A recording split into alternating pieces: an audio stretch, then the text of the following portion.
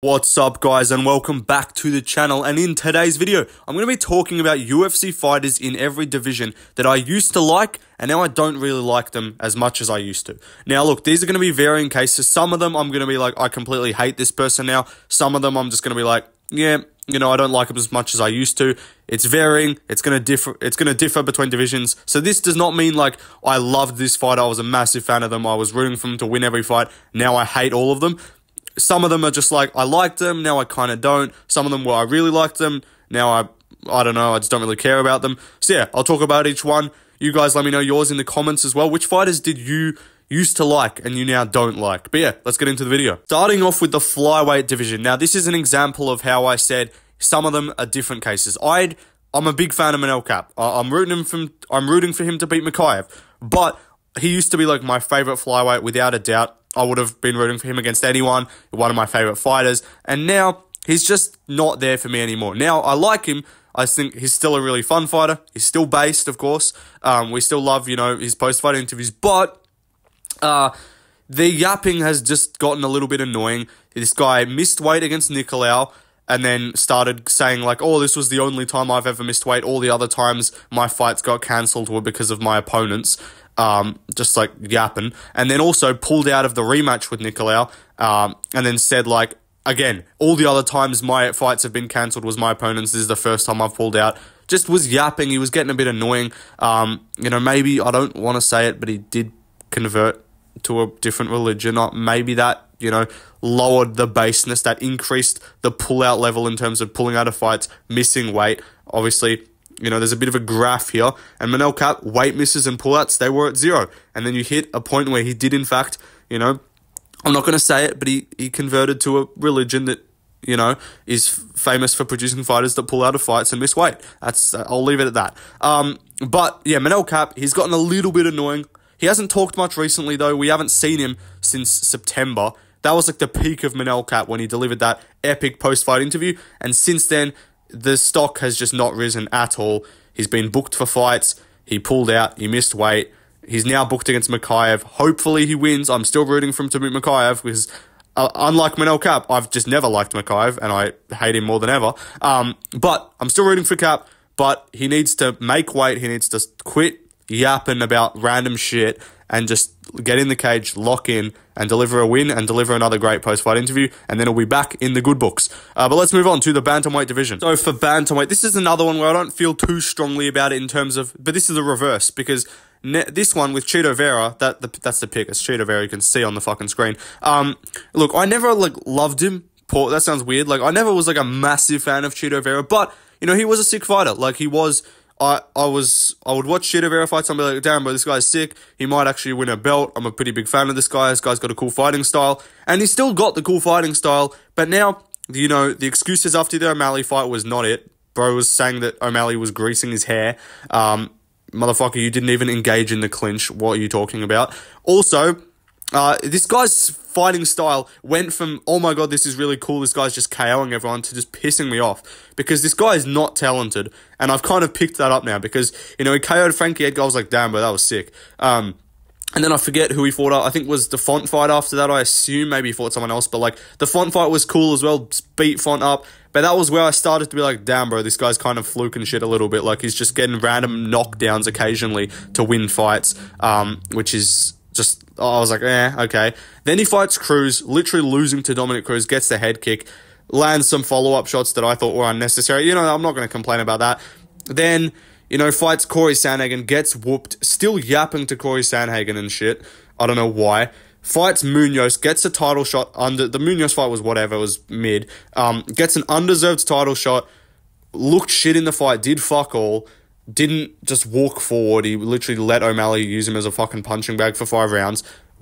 Yapped after the fight, making excuses, saying that he would have won if there was no time limit, saying that O'Malley was like greasing his hair and some shit, saying like, did you feel that body shot at the end of the 5th round? Like, yeah, sure, buddy. You had 25 minutes to land that and finish him. You could only land one decent shot in the last 10 seconds when O'Malley literally willingly engaged with you.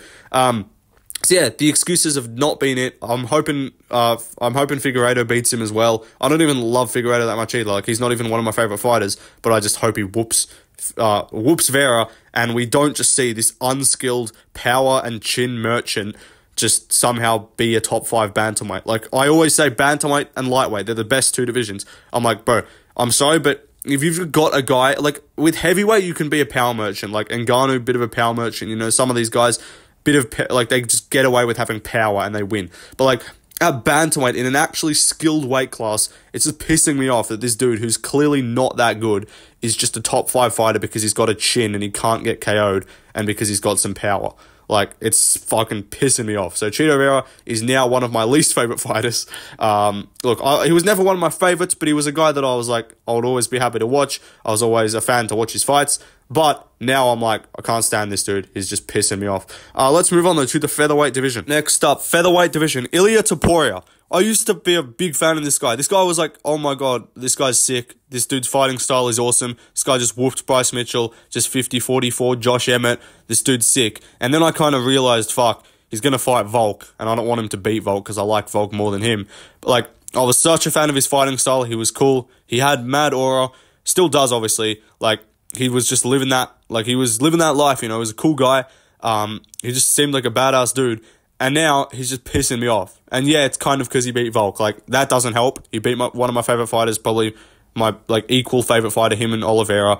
And that pissed me off. So I was like, all right, fuck you. The build-up was annoying. Fair play, backed it up. It pisses me off because I wanted him to get fucking humbled. And now this dude is literally writing thank you messages to himself on Instagram. Like, we're actually cooked. This dude's not going to lose to, like, anyone. Because I'm sorry, he's going to beat Holloway. He just is. Maybe Lopez can beat him. But if he beats Lopez, if he beats Holloway and he beats Lopez, then I'm going to fucking hate this dude.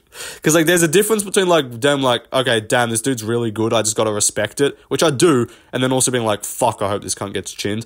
So, yeah, Ilia Topuria, this guy pisses me off. Great fighter. It's not like his fighting's boring or his fighting style annoys me or anything like that. It's just his personality. This dude is fucking egotistical as shit. I mean, you would be if you were 15-0 and the world champion, but guy pisses me off. He's writing thank you letters to himself. He's like, I would like to thank the person responsible for my success. Like, fuck off. Also, what's with this guy's obsession with roses? Like, piss off. Yeah, Ilia Topuria just annoying me beyond belief. Let's move on to the lightweight division. Bro, lightweight's a weird one. I'm going to go with Arman Sukin, right? And I was never, like, that big of a fan of Arman, but I just looked through. I didn't want to do some unranked guy because I'm like, can't be fucked. And I was just looking through the lightweight rankings, and I'm like, I never really liked Islam. Like, he's a great fighter. I never, like, was a fan of him. You know, Oliveira I still like. Gaethje, Poirier, Chandler, like, these guys I never really felt super strongly about. I always just liked watching them fight. Like, Dariush, I was never that big on. Gamrot, like, I don't know. I looked through the rankings and there was no one. I was like, oh, maybe Fazeev. I don't really care about him anymore. But no, I guess I'll go with Arman because after the Gamrot fight, I was on the like, bro, he got robbed. This dude's really cool. I was like, this guy's wrestling is sick. Then he fought Demirs Magulov. Fight was a little bit stinky. I was like, yeah, all right, fair enough. Then he fights Joaquim Silva. He wins, but he got rocked. I was like, yeah, this dude's just like kind of mid at this point. It's more like I got less high on his skills. And then he beat Beneil Dariush. The Bobby Green situation pissed me off. He was just being a cunt then. Beats Beneil, even though I picked him, I felt kind of bad for Beneil. And then in the Oliveira fight, he wins. Like, he's not really done anything wrong. This guy's just slowly started to piss me off, and I just don't really like him. Look, I was never a massive Arman fan, but I don't know, this guy's personality just kind of annoys me. Seems like a bit of a dickhead. Kind of happy he got suspended, not gonna lie. But, okay, I'm not happy that he got suspended, but also it's kind of funny. Anyway, let's move on to the welterweight division. That's not one I feel, like, strongly about, to be honest. Let's move on, though, to the welterweight division. Welterweight, I'm gonna go with Joaquin Buckley. Now, this is probably, like, the most short-lived, like, the most quick change of opinions I've ever had on a fighter. Because after the Luque fight, I was like, yeah, I mean, cool, good win. You know, he had a decent post-fight interview, beat up Luque, you know, MMA Guru raged, which was funny.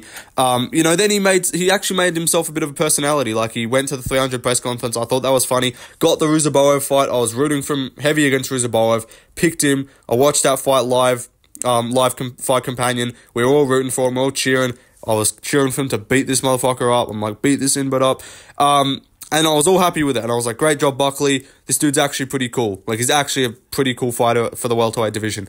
Then, calls out Conor. negative 1,000 aura. Don't know what this dude's doing calling that Conor. It was just cringe. Then the next couple days and weeks after the fight, he just managed to say so much annoying, dumb shit. Like, this dude's saying that GSP is not that good, he would beat GSP, randomly going at Cub Swanson, randomly going at DC and other people and shit. Like, bro, don't get butthurt because people said your call-out was terrible. It was terrible. Straight up, it was an awful call-out. So yeah, this dude was just yapping, getting too defensive, randomly just calling out people for the sake of it. Look, I don't hate Buckley. He's just he's a bit annoying. He's just yapping. I don't hate him. But I was like, damn, this dude's actually becoming, like, not like one of my favorite fighters, but like a dude that I'm going to be rooting for against most guys at welterweight. And now I'm just like, okay, yeah, this guy, don't really care. I'm like, bro, just to be honest, just shut up. So yeah, he just yapped. This took about all of 2 weeks for me to go from, damn, Buckley's actually a pretty cool dude, I like him, to, yeah, this guy's fucking annoying. Like, shut up. So yeah, let's move on to the middleweight division. Now, this is another one that I don't feel super strongly about. I put him in the thumbnail because it's the most likely to get views out of all of this. Like, if I put fucking Arman Sukin on the thumbnail, no one's going to care. So I put Strickland on here. Look, out of everyone at middleweight, this is the dude, because, like, to fit this category for me, because obviously I never liked Izzy. I've never been, like, a crazy Drickus fan. My opinions on him haven't really changed. Like, Cannonier, Vittori, Costa, these guys, I've never really changed my opinions on them. Costa I never really liked, and now I like him even less. Like, Delidzi, I always kind of found annoying. So, yeah, in terms of, there weren't actually that many other contenders, to be honest. And Sean Strickland, look, we all, like, he's still based, he still says funny shit, he's still a good personality to have in the division, but this dude went from, like, Apex media conference, like, legend, most based shit you will ever hear, we all loved it, it was funny as fuck, to then he kind of got put in front of too many cameras and too many podcasts and too many, like, well-known people, and now he's kind of gone mainstream, he's gone into, like, this, like, he's trying to now overly appeal to, like, the new, like, right-wing, like, Trump audience that he's now got as fans. A lot of random cunts that just came along because they heard all the shit that for the Drickus card when he said that shit to the reporter, which was funny as fuck, but then some brainless fans came along and decided that they were hardcore fans of the sport. That also kind of just annoyed me. Look, fair play, the Drickus fight was sick. It was one of the best fights of the year so far. It was great. And I didn't have an issue with him coping about it a little bit. Like, I'll call people out for coping. And I was like, okay, he's kind of coping. But, like, saying you think you won a fight that it was close and a split decision, that's not coping. That's just like, yeah, you thought you won a close fight. But, like, saying, like, I was whooping his ass until I got cut, like, I mean, not really. And then also, like, Costa fight, build up again, the for you fucking guys. And then goes out there and 50-45s, point fests, does a whole lot of nothing, doing a whole lot of, like, flamingo stance kind of bullshit. Then he just yapping saying, I'm waiting for the title shot, I've done my dues, I deserve it. Like, yeah, but that was the case until Whittaker went out there and smoked Ikram and now has a better, like, not a better in terms of quality, but a more impressive win than you. Like, Costa ain't all that. Whittaker also beat Costa, did it in more exciting fashion than you. Not quite as one-sided, but more exciting. And he's just acting like he's just the most deserving number one contender to ever exist. And look, I don't have an issue with him saying I should get a title shot, but don't be like, nah, waiting, not doing it. Because that is why I hate Colby. Because Colby started doing that and acting entitled, and now that's what Strickland's starting to do. It's pissing me off. So hopefully, you know, because he has taken short notice fights, he has stepped up, has saved the day before, which is sick. We respect him. He is definitely a BMF in terms of taking fights a lot of the time. But now, like, he was willing to fight Hamzat on 294. He was willing to fight Hamzat on 294 when Costa pulled out. He was willing to step in and defend his belt a month later. Like, dude's crazy. But yeah, he started to just get a little bit annoying. The shtick just got a little bit annoying. The white trash constantly, every second fucking word that he said, gets it a little bit annoying. And yeah, now he's acting like he's saying he's not fighting Whittaker, he's waiting for a title shot. Even if people deserve it, I hate you saying, I'm waiting for a title shot. Just don't say anything. Just be like, nah, man, I don't really want to fight that guy. Or just be like, I think I deserve a title shot. If I really have to, I mean, I'll fight this guy. But like, Whittaker is coming off 2 wins as well. You're coming off 1. Obviously, Whittaker lost to Drickers more dominantly than you. But don't be acting like you just 100% fully deserve the next title shot, and you're not going to fight anyone. It's just getting a bit annoying.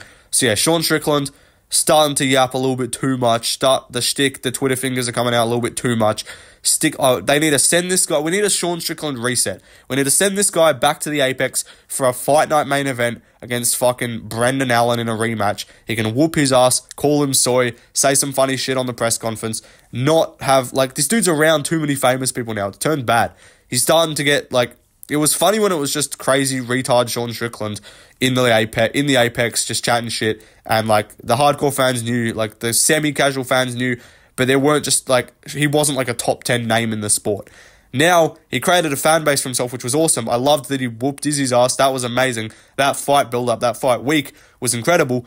But since then, he's just started yapping too much. The Dricker situation, crying on the podcast, not the best look. So yeah, I still like Sean Strickland. I'm still rooting for him to beat most guys at middleweight, but that's mostly because I just don't like anyone at middleweight. So yeah, Sean Strickland needs to get back on track, hit a factory reset on that man, send him back to the Apex, get another, like, Mac Life viral 20-minute interview where he just fucking says the most dumb shit ever. And yeah, we need to get back to base Sean Strickland and not just yapping on Twitter. Let's move on, though, to the light heavyweight division. Now, this is also one I don't feel that strongly about in terms of the before. The after I feel very strongly about, because I hate Jamal Hill. He's one of the most annoying fighters on the roster right now.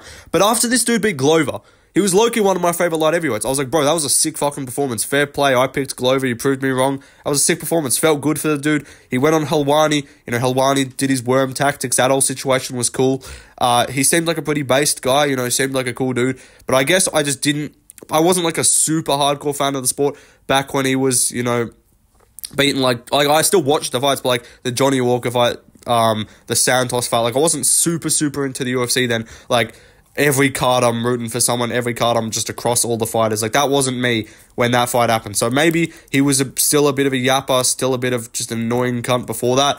But since the Pereira fight, he has just been the most irritating person to ever exist. Since the injury, to be honest, I get it. You're pissed off, you got injured, you lost your belt. That sucks. That sucks. But then he's like going every fucking second UFC card saying the champ's here, I'm winning the belt back. And then like when Pereira beat Yuri, he's like in the crowd going, I don't give a fuck, man. And he's looking in the crowd acting like not impressed. Just like, he's just fucking annoying. Pereira build up, talk your shit, but then you got to fucking own it afterwards. He didn't own it afterwards. He yapped. He was calling out fans for memeing him. Like, bro, you set yourself up for all of this, and he just can't take he can't take criticism. He is just yapping on Twitter every 2 fucking seconds. Someone literally complimented him, and he somehow said he took it as an insult. Like, this dude's ridiculous. So yeah, Jamal Hill, one of my least favorite fighters right now. After last year against Glover, actually used to be a guy that I actually kind of liked him. So yeah, Jamal Hill, quit yapping. Let's move on though to the heavyweight division. Heavyweight, he was also on the thumbnail, Sergey Pavlovich. Sergey Pavlovich, this dude was literally one of my top 10, top 5 favorite fighters. I loved this dude. He was sick. He was one of the coolest fighters to watch. This dude just swings lunchboxes. He was just KOing fat men. You know, he posted that thing on Twitter, which was funny as fuck. Based, Pavlovich, NATO's worst nightmare, 260 pounds of white power, all of that. The whole meme, everyone loved Sergey. He was just like the fridge. He was just the fridge. He was the meme of the community. He was like one of the best things in the heavyweight division. And then, loses to Aspinall. No big deal. He lost to Aspinall. Aspinall's best in the world right now. But then the Volkov fight, he's just lost his aura now. And that's kind of why, this dude, I liked him because of his aura. I liked him because he would just go in there and just KO everyone. And it was just sick. He would go in there, finish you in a minute, pause, and then, go play the fucking slots and just chill. That was Pavlovich. And now, Volkov fight, I get it. Frustrating situation. You're fighting your friend, you lost, you got beaten up. But yeah, he just really didn't look all that good in the Volkov fight. Pushed him afterwards, bit salty. Even his message on Instagram after the fight, little bit salty. Little bit, lacking congratulations to Volkov and more I wasn't feeling, good. I was frustrated. I couldn't land my shots, all of that. So yeah, Pavlovich, I still like him, to be honest. He's still a sick fighter. I'm still rooting for him to just go KO some fat man. But he's no longer, one of my top favorite fighters. He's no longer just some dude that's just, I want to watch fight all the time. And I'm just but I'm rooting for this guy to beat everyone. But anyway, that is the video done, guys. I hope you enjoyed. Like, subscribe, leave a comment, follow my Instagram, Left Lane MMA. And yeah, let me know in the comments if you disagree or agree, whatever. And yeah, peace out, guys. See you in the next one.